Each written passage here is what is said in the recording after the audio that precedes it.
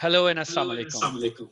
I'm Dr. I'm Farhan Tahir and I am reaching you from Philadelphia. I'm an internal medicine doctor and a rheumatologist. Today I'm joined by my class fellow, Dr. Ghazala Nagra. She is an infection disease consultant from Texas. Thank you, Dr. Ghazala Nagra, for joining me as an infection disease expert. And today we will seek your expertise on coronavirus or COVID-19. Thank you so much, Farhan, for inviting me and giving me the opportunity to talk. Thank you. Please tell us a little bit about what would you like to share with the Pakistani doctors community about coronavirus? Okay, so all the infectious disease and non-infectious disease around the globe, wherever my fellow doctors are working, there's some important tips that I want to share with you. Number one, that I am reading a lot of stuff on the media that lots of healthcare physicians, despite of wearing PPE, are getting infected. So why is that? So please, first of all, it's key to success how to properly wear PPE and to protect yourself. So you have to have a mask, fit mask test to see you are not using any size of mask. If your mask is not tightly fit, you are at high risk of getting infection. So watch videos. There's so many educational YouTube videos. They can teach you how to use these masks properly.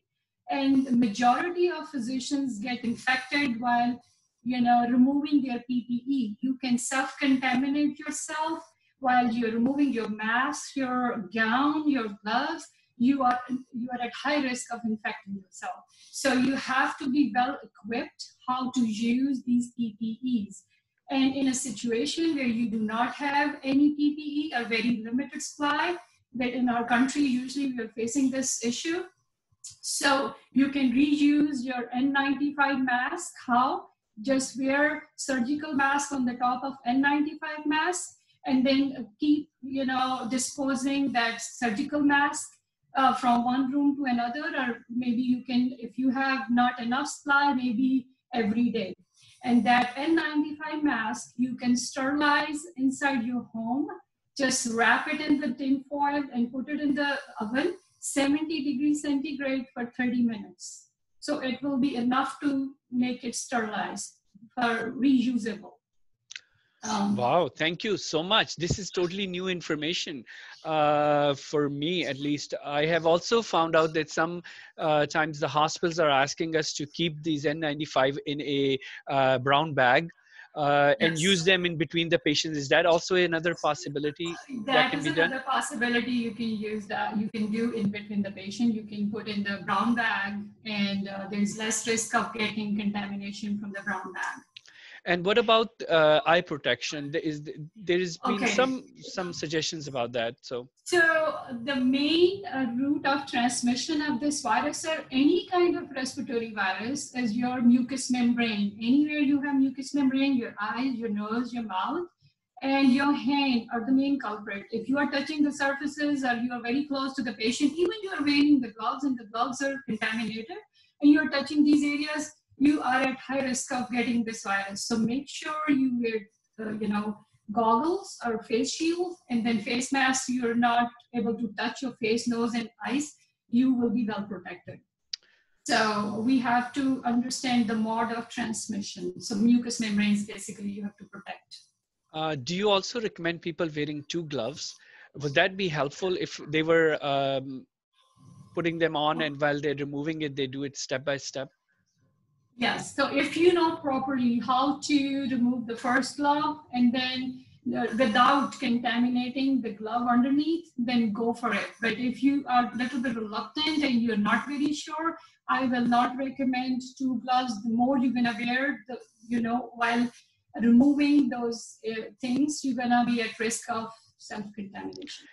One more question for the doctors. When they are done with taking their gloves and gowns off, should they wash their hands with soap before they touch the gown and the glasses, or they can take them off without washing their hands with soap? No, they have to wash their hand every time they're touching their face or their Anything on their face. Okay. anything on their face or any gown. They have to wash hands 20 seconds with the soap. Another thing, do not fall into the trick of commercial media saying antibacterial soap, antiviral soap. All soaps are antibacterial and antiviral. And the alcohol-based gel hand sanitizer only in cases where you cannot carry your soap, but there is no possibility of water close Yeah. by. So I've seen some times when I was taking care of a patient with COVID-19, they gave me a glasses or a shield that I was taking my glasses off. I was wearing that, but I was wiping that at the end of my room visit with the patient, and I was wiping it with a Clorox type of wipe. Is that a good practice? Yes, you can use whatever antiseptic technique you can easily get access to. Every single room, these goggles are reusable, mean like you have to clean before going into another patient room every time you have, rather than throwing them off because of shortage of PPE. We have to be stingy about keeping those PPEs as much as we can. Yeah. One question I have is, if as if I'm coming out of one patient who is COVID positive and I'm wearing all of these gowns, two masks, my N95 is closer to my nose and mouth, and then on the top of it I have a surgical mask and I have my goggles. When I come out of that room, I have two sets of gloves. I take that off. Can I use the same thing and put another glove and go to another room, or do I need to change it in between? Um, What is ideal? The Uh, ideal would be remove the gloves and then change the whole set of gloves and okay. wash your hand in between with the soap 20 seconds. Just don't give this virus a little bit, tiny bit chance to contaminate you. Okay. So washing hand, is it okay to wash with regular temperature water, or it has to be warm water?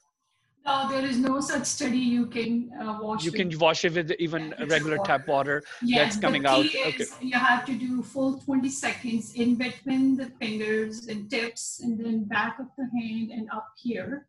Okay. Yeah. um let's say if anyone has exposed them by mistake. Let's say I came out of the room and I touched my face by mistake, and I forgot it. What can I do at that time? Should I just wash my face with soap? Just Would that wash your face with the soap, but again, you have to, if you are exposed to a person confirmed positive, you have to take all the precautions like self-monitoring 14 days. These days we are not putting in strict quarantine all the healthcare providers because we have shortage of healthcare physicians, so we let them work but with the monitoring, like they okay? have their temperature twice a day.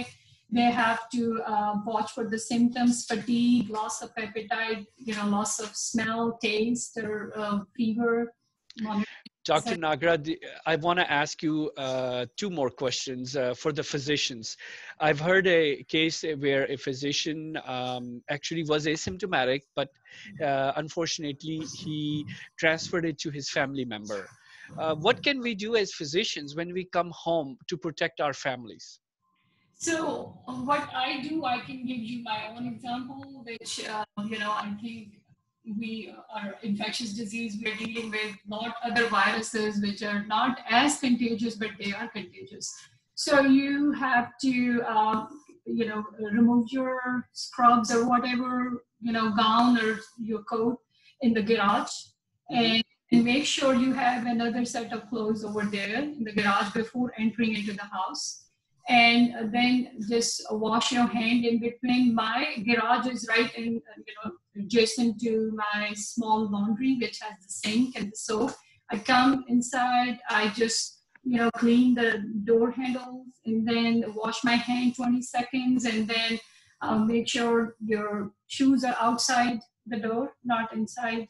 And these are the things that. Basic, all those basic things. And Do we, then yeah, go go ahead. ahead.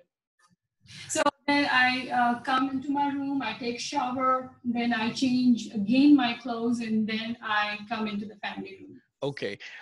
If I am taking care of a patient who are COVID positive. Do I need to wear a mask at my home, or it's not necessary until I Okay. don't have symptoms? Okay, very good question, because COVID-19 can be spread through asymptomatic spreader, meaning like the doctor got exposed to COVID-19 positive patient and you are not very sure whether, you got exposure or not, and you might be exposed and you're not feeling sick does not mean that you cannot have COVID-19. So the maximum, the time period where you can spread virus to a healthy person is 5 to 8 hours before the first symptom, 5 to 8 hours before onset of first symptom. Okay. That is the maximum peak where you can spread maximum virus to the other person. So Wow. it's better and safer for you to keep wearing mask. It's not to protect yourself, to prevent the spread to the other household members. Okay, thank you so much. So at the time of the day when you feel like you might have gotten exposed, maybe that evening, continue to isolate yourself, maybe, and also wearing a mask for that period of time. Yeah. Doctors, should they be getting tested for antibodies? Would that help us at all? Because some of my hospital in Good America are question. offering that, and in other countries too. Yes, so antibodies, IgG, IgM usually start showing up in the blood. A lot of research studies and other viruses, knowledge from the other viruses when we know. 5 to 7 days after the onset of first symptom, you start building IgM. And after 2 weeks of the symptom, you will start making IgG, and the higher level you will see between 7 to 50 days of your onset of symptom. IgG will be the higher level titer. So whether it's useful for us to test ourselves, honestly, I can tell you again my example that I do test myself once a month, IgG, IgM. I have one colleague who is intensive care specialist, ICU guy. He did not get sick or anything, but he was checking himself once a month. And surprisingly, a week ago, he called me. He said that my IgG level is positive and it's very high, but I never got sick. But I was taking care of ICU patients. So I think it's helpful that, peace of mind that you already got some kind of protection. And another thing that is debatable, PCR, RT-PCR is positive even 5th week after the resolution of symptom. Lots of phone calls I received from small community hospitals. So there is no confirmed data. If your PCR is positive, you are still infectious, like your level of viral spreading is still there. Because just an example, C. diff colitis, C. diff toxin B gene PCR, if it is positive, patient is asymptomatic, I do not consider that patient to be infectious. PCR is just a gene which can be a dead virus. It's just the sequencing of the gene. So what I do, if you have symptom resolution 2 weeks after the last symptom, I think it's okay for a patient to go and do their job. There'll be very low risk for spread of the virus, even if your PCR is positive. For healthcare providers, I've heard somewhere they said 3 days post your last symptom of fever or cough, you could go back to work if your healthcare system needs you. For us, there is very different criteria, Yeah, and for it patients. varies from every hospital to hospital infectious disease protocol. So what we do for physicians is different what we do for the other non-healthcare providers. If they call us, they want to go back to work, a job, then I always wait 2 weeks safely. Since we are recording this topic purely for physicians, this video, I would like to ask you any comments about remdesivir, if you would like to share something. So remdesivir, again, there is no confirmed data yet, except a small study that showed that there is 31% success rate if you use remdesivir in critically sick patient. There is no data about mild to moderately ill patient. And this is the drug which is broad spectrum antiviral, and it inhibits RNA, messenger RNA replication. And the other detail about mode of action is not very well known. So whatever studies out there is not very impressive for us to base 100% our success leading to like severe.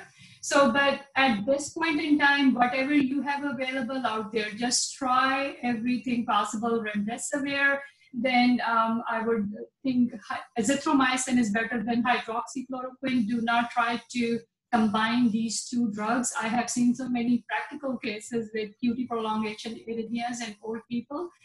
There's certain deaths. They did not wake up in the morning that I assume maybe it's arrhythmia that killed the patient.